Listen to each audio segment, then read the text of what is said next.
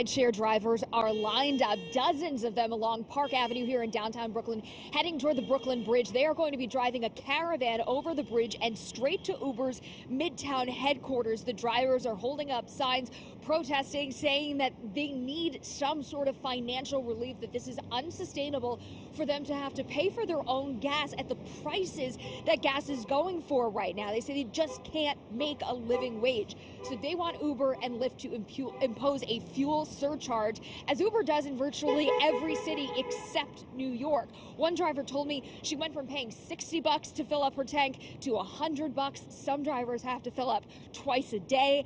They also want Uber to take no more than a 10% commission from each ride. One Uber driver named Michelle, who I talked to, told me that Uber's commission is close to 50%. She says drivers are working harder to try and recuperate what they lost in sales from the pandemic.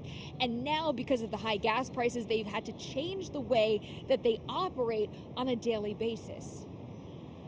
As drivers, just roaming the street to be at the nearest ping uses all this gas, so now drivers are now pulling over and waiting instead of just roaming to be able to be the closest to the rider. So now the rider is going to suffer because it's going to be a longer wait time. I have to fill up like twice a day, and I have to watch my gas all the time.